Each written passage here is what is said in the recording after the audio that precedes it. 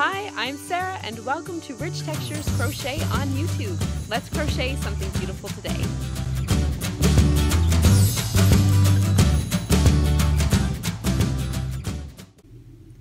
Hello everyone, I'm Sarah of Rich Textures Crochet and welcome. Today we are going to learn how to crochet the herringbone half double crochet stitch, which is the stitch that you see right here.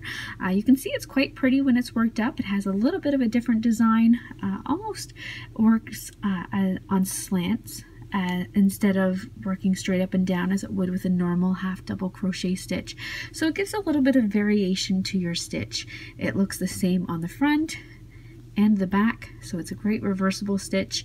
It's fairly dense. It creates a dense fabric, which means it would be great for some household items such as dishcloths and hand towels and that kind of thing.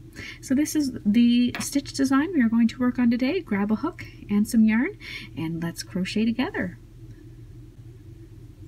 So the stitch that we are going to work to get today, the herringbone half double crochet stitch, is a quite versatile stitch. You don't necessarily need a specific stitch multiple in order to start your foundation chain. You can start with any number of chains. All you need to do is add one extra chain for your foundation chain. So what we're going to do is I'm going to start by making my slip knot. And today for this tutorial, I'm simply going to chain 15. That's 5, 10, 15. Next, what you're going to do is you're going to start your first row, and we're going to jump right into the herringbone stitch. Half double crochet stitch. What you're going to do is you're going to skip the first 2 chains, 1, 2. Your chain 2 at the beginning will always count as a half double crochet, a herringbone half double crochet. Okay, so you will always treat it like a stitch when we come back to it. So skip those first two stitches. You're going to start by working in your third stitch. And the first thing you're going to do is yarn over, just like you would a half double crochet stitch, and you're going to insert your hook into that next chain. You're then going to yarn over and you're going to draw up a loop under that chain stitch, but you're also going to draw it under the first loop on your hook, just like that. So you will have now 2 loops on your hook.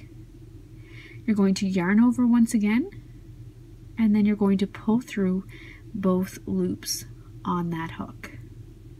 And that is your herringbone stitch. We're going to work it across our foundation chain, and then we'll turn back so you can see what it looks like when we've worked a couple of rows. I'll show it to you once again. You're going to yarn over like you would a half double crochet. Working in your next stitch, insert your hook. You're then going to yarn over and drop a loop under that chain stitch, and then also under that first loop on your hook. You will have 2 loops on your hook. You're going to yarn over and you're going to draw through both loops. Continue down your chain, yarn over, insert your hook in the next stitch, yarn over and draw up a loop, and also draw that loop through that first loop on your hook. You'll have 2 loops left on your hook, yarn over and draw through 2. Continue all the way down the length of your chain, or for however many stitches you would like.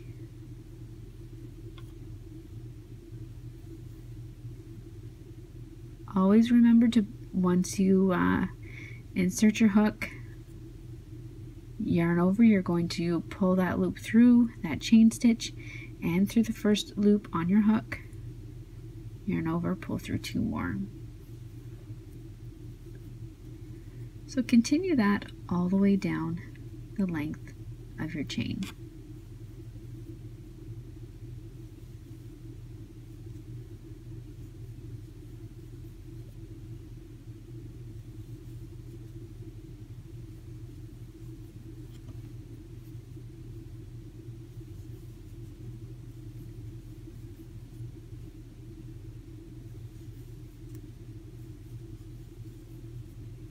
I have 2 left here. my final chain, and that is your first row done.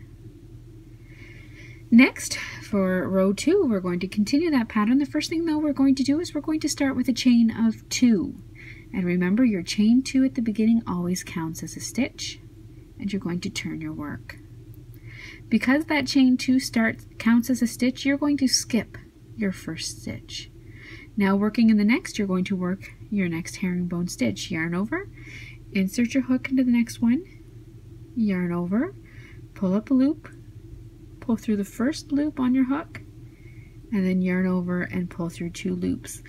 You're going to continue that all the way across, and I'm just going to fast forward a little bit, and then when I come to the end, I'm going to show you how to work the final stitch in this row.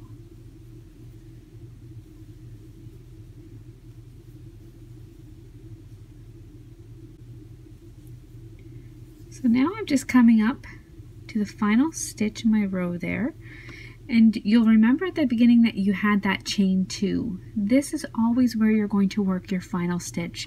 So yarn over, and in the top of your chain 2, insert your hook and complete your final herringbone stitch. You must remember always to work in the top of that chain 2, otherwise your swatch or your project, whatever you're working on, is going to have a diagonal. Your edges won't be very straight. So always remember to work in that final chain 2. Once you have completed that, you've come to the end of the row, you're going to chain 2, turn your work, and start all over again. So congratulations, that's all there is to the herringbone half double crochet stitch. Thank you so much for joining me. Please remember to subscribe to my YouTube channel, which I like to update weekly with stitch tutorials such as this one and free crochet patterns. I look forward to seeing you again soon. Until then, happy crocheting. Bye.